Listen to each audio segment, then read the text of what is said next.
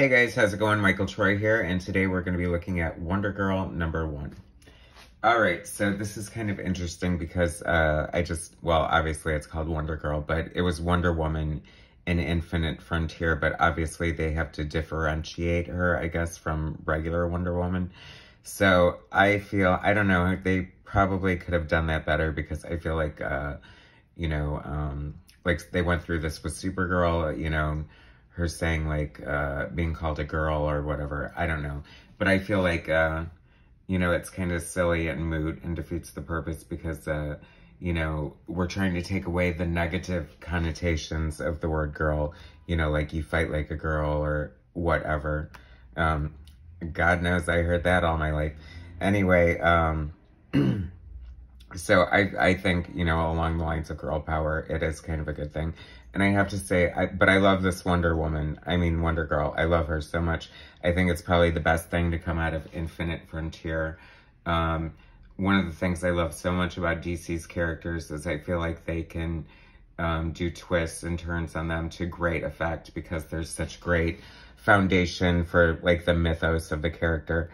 And basically this is supposed to be the Wonder Woman, from the future. And I just love her costume. So she's like from the Amazon, and I just think that, so we get, a Wonder Woman of color right there, but then she has a great costume. I love this design. It's super intricate, and it's, reminiscent of Wonder Woman, but it's very much a departure. But she has the tiara, and I love her tiara. That's so much better than the inverted thing that we have now to deal with on Wonder Woman. Which brings me to a point. I love Joëlle Jones. This art is amazing. I'm so glad that a woman is writing and drawing the series because, first of all, she's a good writer. It's entertaining. I really like the first 2 issues of Wonder Woman Infinite Frontier. And so I'm glad that she took over. And her color is Jordie Bellaire. It's very good. Great match together. I mean, I'm not a huge fan of a lot of modern comic book artists.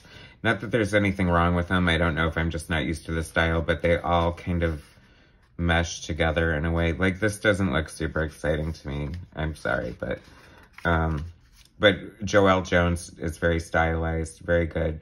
And it's funny because, looking at this and, reading her first 2 issues of Wonder Woman for,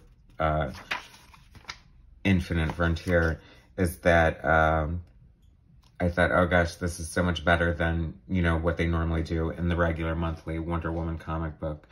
And that's kind of a shame because it feels like Diana just cannot get her due. I don't know. I have my hopes up every time they bring in a new creative team. The new one's doing okay, Diana in Asgard or whatever, but the one before it just turned god-awful quick, and as they usually do. And they just seem fleeting and unmemorable and not to have a great grasp on the character. And Joëlle Jones seems to have a great grasp on this character.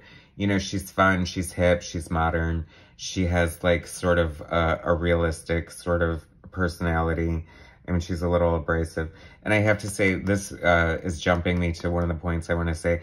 I think that, this is amazing. I love this art. She draws all the, other characters in the DCU exciting. I think she's worked on Batman before, and Catwoman. So, she's used to those Gotham characters. But I love it. What a great Nightwing, Wonder Girl, Wonder Woman. So, this just makes me want her to be like on the regular Wonder Woman comic book. I think she totally should be. I think that she does such a great job here. This was obviously a hit for them to turn it into a regular series. And it's fresh. It's different. I really like the art style. It has a great flow to it. And she's a really likable character with a cool costume. So I think the potential for this is so good. Got a flipped side image page there. But I'm loving like the Greek stuff going on here. And I don't know, like the colorist, I have to say, again, Jordie Bellaire, she just brings a lot to the table and really makes this art pop. It's very stylized. It's almost like fashion illustration, but just totally like through the lens of a superhero comic book, if that makes any sense at all. But I don't know. It's just fun to look at. She's a cool character. I like her. Very refreshing is a great word for it. Like, this series has a lot of things going for it, and I highly recommend it. So if you haven't read it and aren't hip to the Yara Flor Wonder Woman / Wonder Girl, then I think you definitely need to pick it up. Joëlle Jones is definitely, I'm a fan. So I will be back for number 2. Thanks so much for watching. Please subscribe to my channel, hit like, share my content, and I will bring you some more later. All right, thanks guys.